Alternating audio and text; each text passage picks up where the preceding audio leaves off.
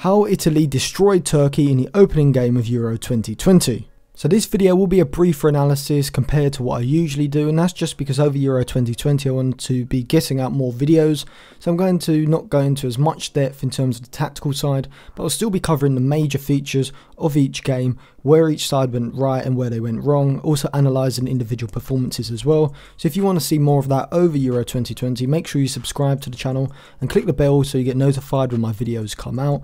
I'll be aiming for at least one, probably 2 or even 3 videos a day if I can.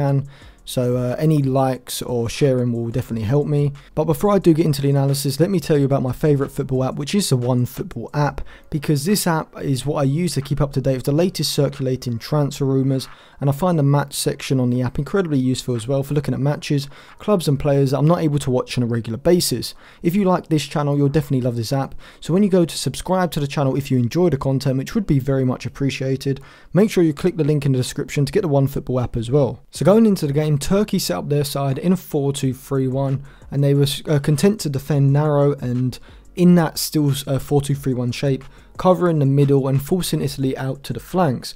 Now what Italy did, their 4-2-3-1 or 4-3-3 shape, what happened with that is they became a kind of 3-2-4-1 shape in possession, where Florenzi would sit a lot deeper than Spinazzola on the left. So Spinazzola would push right up the flank, playing more as a left wing back at times, with Florenzi holding a deeper position, creating a back three, and you would have Jorginho as a deep single pivot in midfield, and Locatelli would sometimes move alongside him, which would create a double pivot at times. And what you'd see is Barella on the right would push higher up in behind the Turkey midfield, looking to get into the half space, and Insigne from that left side, because Spinazzola was overlapping him,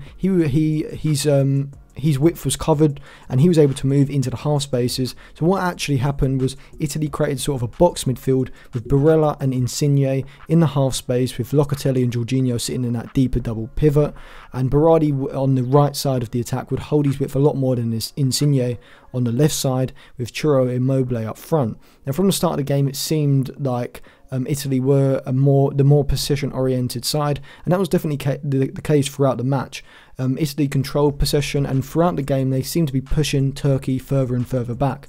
Turkey originally looked to be pressing as soon as Italy moved into their middle third, but as Italy dominated possession, especially with the back three, what happened was with the back three, Turkey's narrow 4-2-3-1 left spaces down the channels. So what would happen often is Italy would move the ball to Chiellini, and he would dribble the ball forward, and that acted as a good way of progressing the ball into Turkey's half, which subsequently forced Turkey's midfield to completely collapse far too early, and at times Turkey was sort of playing in the back six even in the first half. And whilst this did sort of cover spaces along the back line, it just allowed Italy to sustain the pressure within Turkey's defensive third. This is very similar to what we saw Jose Mourinho's Tottenham fall into last season. Basically what happens is a side gets overcautious, and we see it generally happens with the wide midfielders. They tend to drop deep following the fullbacks far too deep, and this just leaves space either side of the central midfielders where the wide midfielders have dropped too deep, and this just allows the opposition side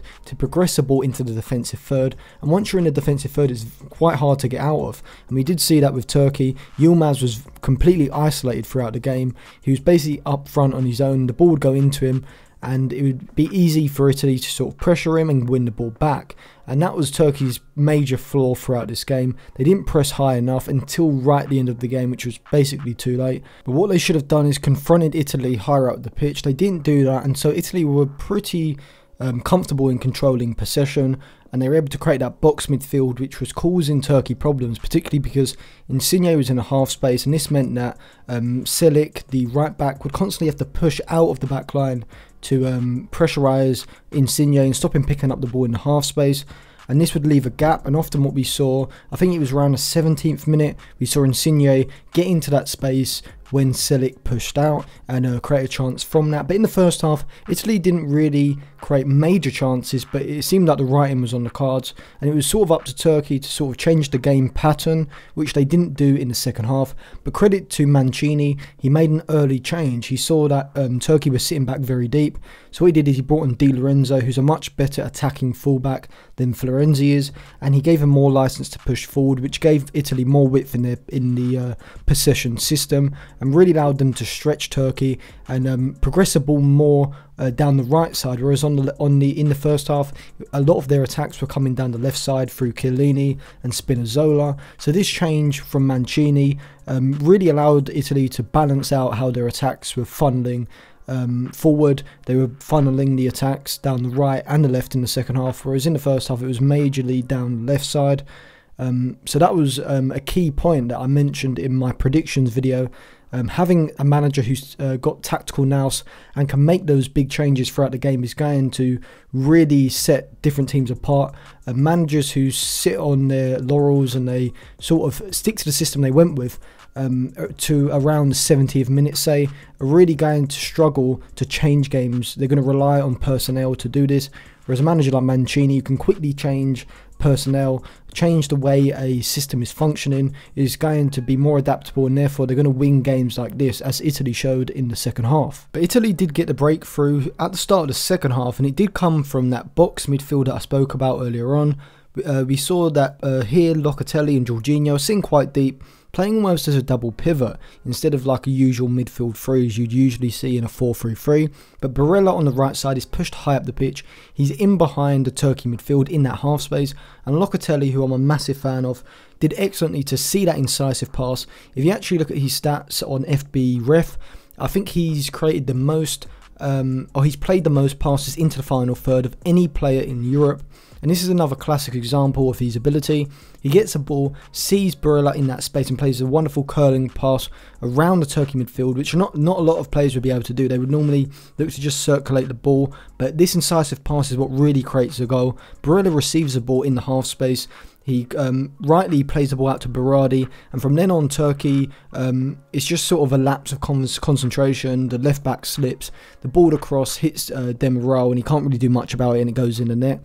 But this goal really came from Barella's positioning, the box midfield I spoke about, and Turkey's lack of real adjustment to this box midfield. You'd expect maybe them to drop the deeper midfielder of the three slightly deeper than he was for this goal, just to cut off that pass, but Turkey didn't do that. They didn't adapt at all, and Italy were able to take advantage of that. The second goal as well came from Barella exploiting that space in behind Turkey's midfield. For a team defending so deep, Turkey really didn't keep their whole system vertically compact. Their midfield seemed to have no organisation at all, and this is something we do see from international tournaments. Because sides don't have the time to work on this system, it does become sort of disjointed a lot more than we see in club football. With Mourinho, for example, even though Tottenham was sitting deep, we would often see Højbjerg and Sissoko, whoever was playing in that double pivot, really deep, compressing that space between the midfield and defence. Turkey weren't doing that at all. So Barella for the second goal, he gets in the space, Insigne finds him. He has so much space in midfield, and from this attack, Spinazzola's shot is saved, and Immobile, like the poacher he is, finishes the chance very well. He reads that the ball might come back off the keeper. He's the first to anticipate it, which is what any good striker will do, and he has a composure to slot the ball into the net. And I think Immobile sort of confirmed what I said in my predictions video, that he is an underdog behind Lukaku and Kane for that golden boot, and I don't think you could back against him at the moment. The third goal came from Italy actually continuing to press high, which was actually a feature of their game I really liked. Most teams would have sat off and would have been content with a 1-0 or a 2-0, but Italy seemed committed to their system that they were going out with, and they continued to press high, and this is where the third goal came from. The ball from the keeper is intercepted by Berardi, goes into Immobile, and he finds Insigne, who slots the ball into the bottom corner perfectly. And I think this is a good sign if you're looking to back a team to win the Euros, because what will happen with most sides is they'll go 1-0 up, and they'll completely go away from their original game plan. They'll fall back, invite pressure in an attempt to sort of protect that lead, and all that does is it gives the opposition a chance to move the ball into your half. But with Italy, what they did is they carried on with their system that was working so well, and they killed off the game. If they had sat back and been content with a 1-0 victory, we would have seen a nervy 10 minutes. And maybe what happens, especially in the knockout stages, what you can see is if it goes into the last 10 minutes of a knockout game, pressure builds, and you can see sides nicking a goal that will take it into extra time. So I think the fact that Italy were continuing to play the same way they were, the same aggressive way, is a very good signal to how they're going to play throughout the tournament. But for Turkey, it just seems that their manager had a lack of adaptability in this game. You could see from the first half what the problem was. You would have expected maybe a change in the pressing system to stop Italy advancing into their half as easily. That didn't happen, which is very concerning. I still back them to get out of the group, as I said in my predictions video, but I think they've been overhyped as dark horses. I think a lot of it does come down to the manager. I don't think people look at that enough. They look at the individual players instead of really analysing how the team plays as a whole, because I do think that's more important. And with Mancini, Italy have got probably one of the best, if not the best manager in the whole tournament, along with maybe Luis Enrique and someone else I'm probably forgetting. But I think this does really cement Italy as one of the favourites to win the tournament, in my opinion. In terms of individual players, Italy had a lot of standout players. But before I go into that, Turkey, I just thought their midfield was really dysfunctional. I thought Yasuku, the deeper line central midfielder, and Tufan, they constantly giving the ball away, and this was the main problem for Turkey. They couldn't work the ball into Italy's defensive third because of the lack of incisive passes in their midfield, which is a major problem. And I think it will be a problem for a lot of midfields because it's not built on a transfer strategy where a side can bring in a deeper line playmaker or a ball winner if they need it. They're sort of given what they're given. And I think this is what a lot of sides are going to have to deal with. But Italy's midfield is perfectly balanced. They've got Jorginho, who's an excellent progressor of the ball. We saw this a lot in this game. He would get the ball and constantly be looking forward to play that forward pass, especially for Spinazzola, who's excellent down that left side. I really like this Italian system. Barella and Locatelli, the way Mancini's got it set up is perfect for this sort of game where the opposition's midfield is completely disjointed, because it allows Barella to get in that half space. Locatelli can sit deep, play the role of a deeper line playmaker, and then you've got Insigne as well, moving infield into that left-sided half space, creating the box midfield I've been talking about.